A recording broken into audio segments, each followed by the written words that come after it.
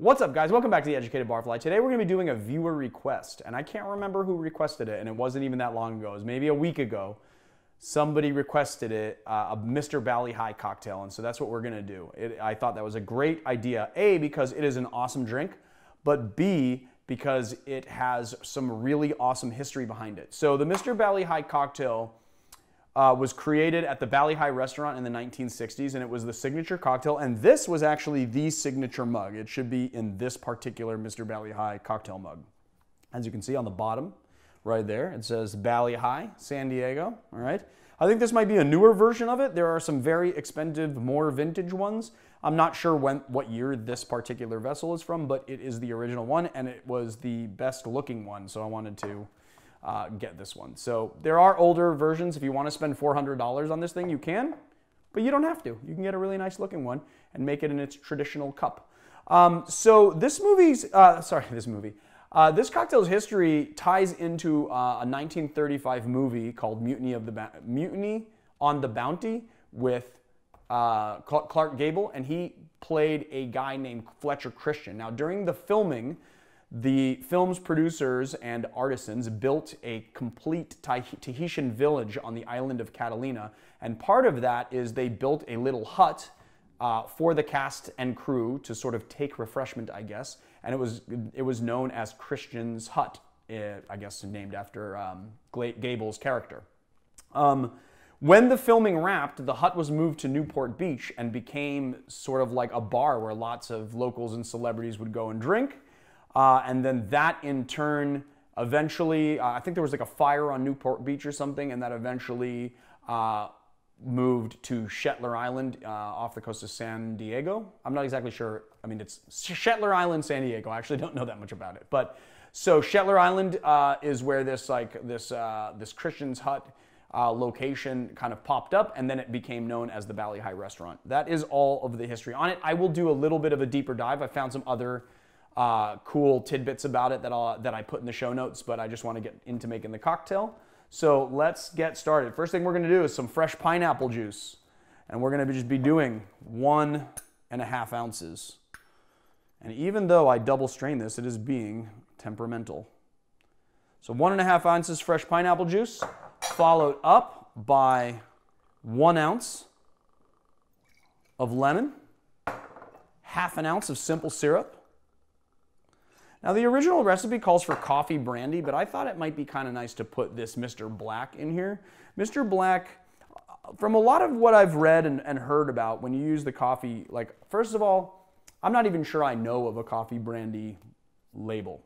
That said, I wanted the coffee to really pop in this, and this is not going to be a background ingredient. This is going to really pop. Not to mention the fact that I found out while testing this cocktail that coffee and pineapple is just, that flavor profile is to die for, so I really want it. So Mr. Black is made in Australia. It is made in batches of 300 bottles or less. They basically roast the beans and make the coffee and cold brew, and they also distill the vodka, put that together and make this product, and it is awesome. So we're doing 3/4 ounce of coffee liqueur, and then we're gonna do 1 ounce of white rum. We're using Caña Brava from the 86 company. And then we're doing 1.5 ounces of dark Jamaican rum. We're using Caruba, which is darned fine rum. 1.5 ounces. And then we're just going to add our little skosh of crushed ice, as we do, to get the chill going and to get the dilution going. But not to chill and dilute too much, because we'll be putting this on crushed ice in this wonderful mug. Yeah. Also,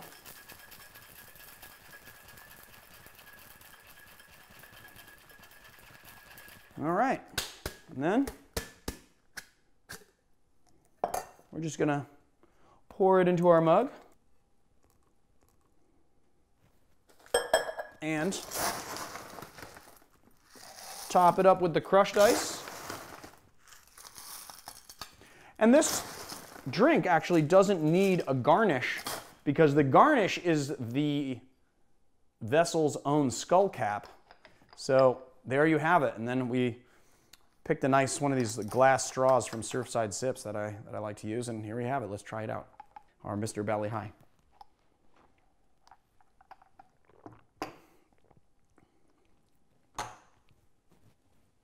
Yes. Oh yeah. Oh yeah.